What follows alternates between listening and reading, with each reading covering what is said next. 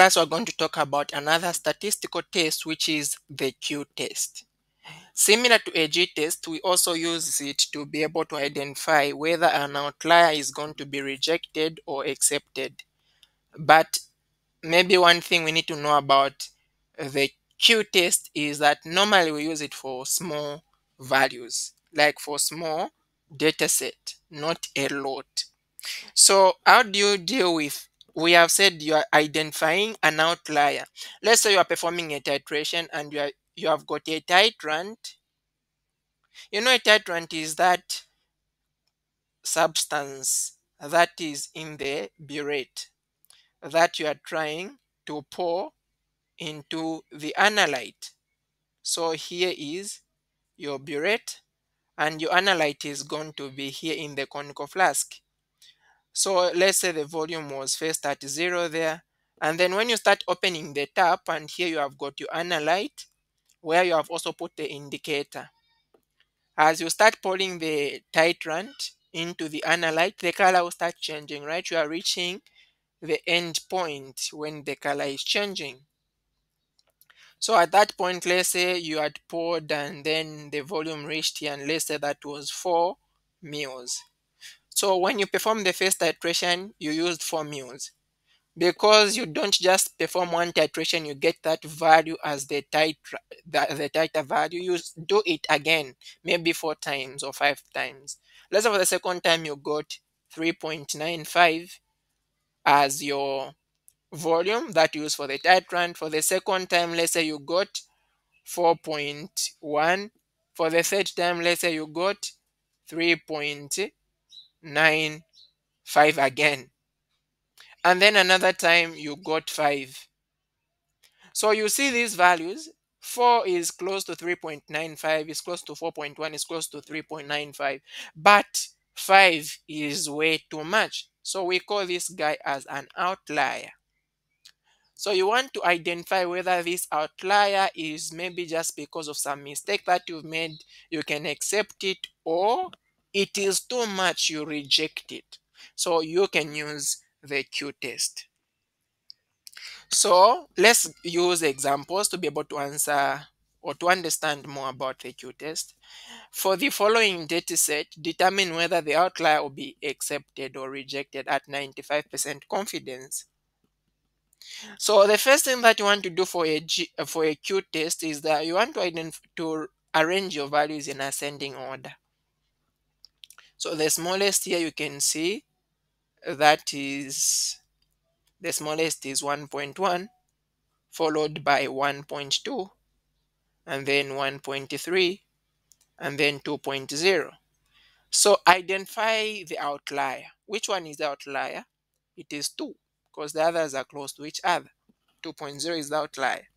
So the first thing that you want to find is known as a gap for a Q test, and we give it a symbol A. And the gap is given by the absolute value of the value that you are suspecting. So suspected value minus the nearest value to the suspected value. And so this is going to be the suspected value or outlier is 2.0. The nearest value to the outlier you can see is this one. That's 1.3. And so this is going to give us 0.7.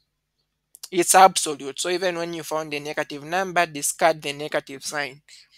The next thing that we want to find when it comes to a Q test is what we call the gap. Sorry, we found the gap, the range. And the range, you give it a symbol W. And this is given by highest value minus the lowest value. You know that's range, right? Highest minus lowest.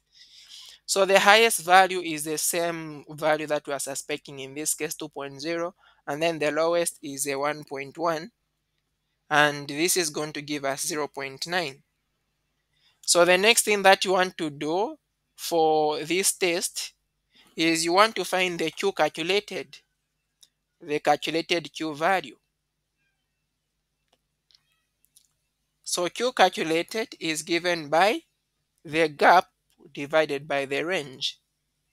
and the gap in this case, that's 0.7, the range is 0.9, and this is going to give us 0.778.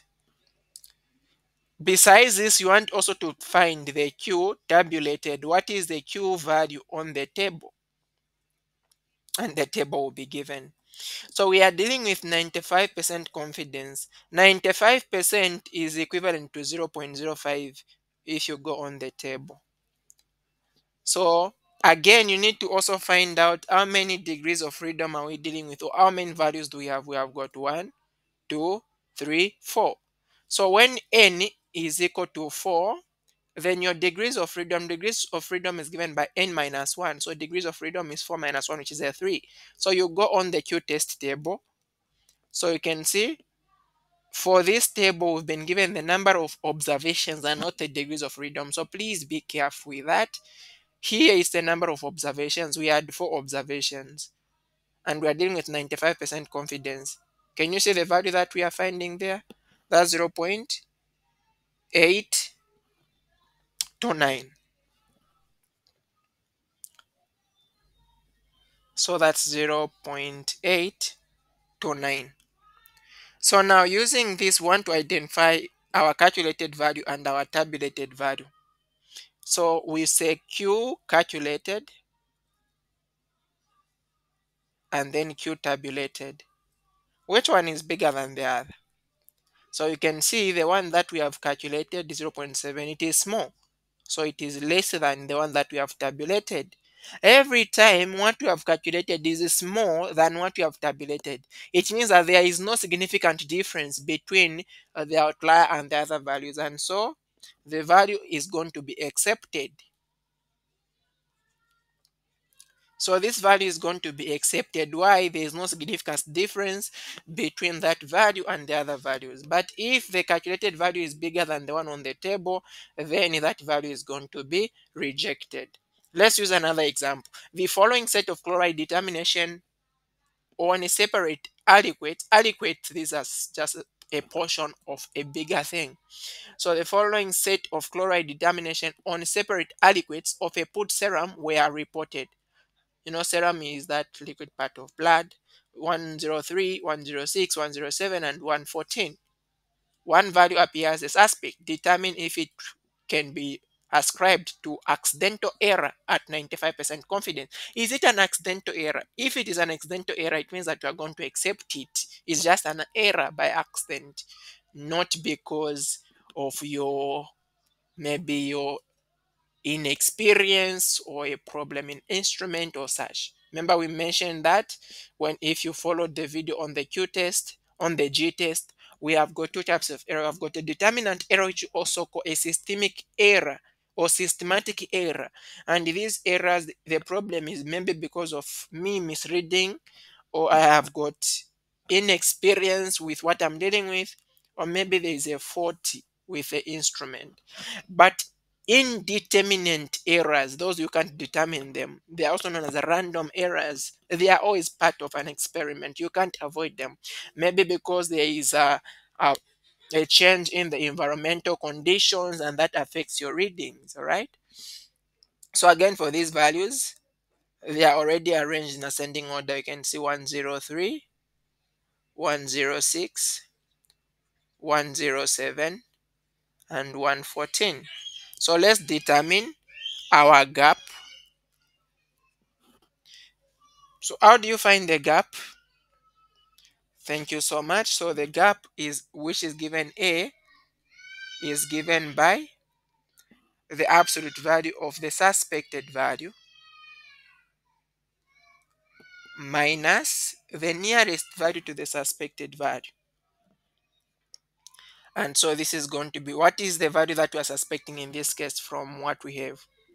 You can see all the others are like 10 something, and then this one ends up being 114. So, sorry for this. Okay, so the one that we are suspecting is the 114. So this is going to be absolute value of 114. The nearest value to 114 is 107. Taking the absolute value for that, and this is going to give us 7. And then the next thing we find is what? The range, right? So the range, pardon me for this, just something happened. Okay, so the range, what is the symbol for range? So that's W, is given by what? Highest value minus the lowest. And the highest also in this case is the guy that we are suspecting, 114. The lowest is 103. And this is going to give us 11. So we find now the G calculated, and then we also find the G tabulated. So G calculated is given by what? So that's given by the gap over the range. And the gap is 7, the range is 11, and that is going to give us 0.64. So let's go again on the table to find the G tabulated. How many values do we have here?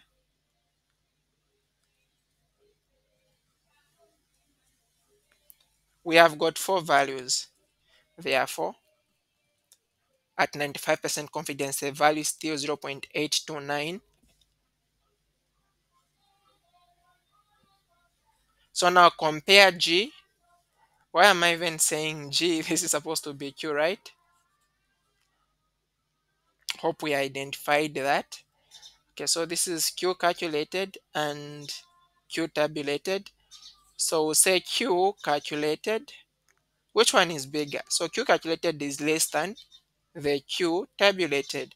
Again, we said every time what you have calculated is smaller than what you have tabulated, it means that there is no significant difference, right? And so the suspected value in this case can be ascribed to random error. So it should not be rejected. So here we are going to accept. In other words, it is a random error. So we can't discard it.